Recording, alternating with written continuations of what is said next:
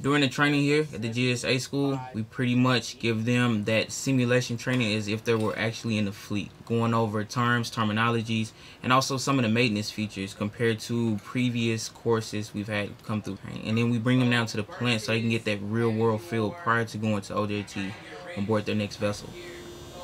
We get to take everything we've learned from the PowerPoints and put everything into one, because PowerPoints you learn a bunch separate and individual, and then you get here and you see everything put together and it makes so much more sense. So far we've done a lot with maintenance, which requires our engineering operational sequencing systems.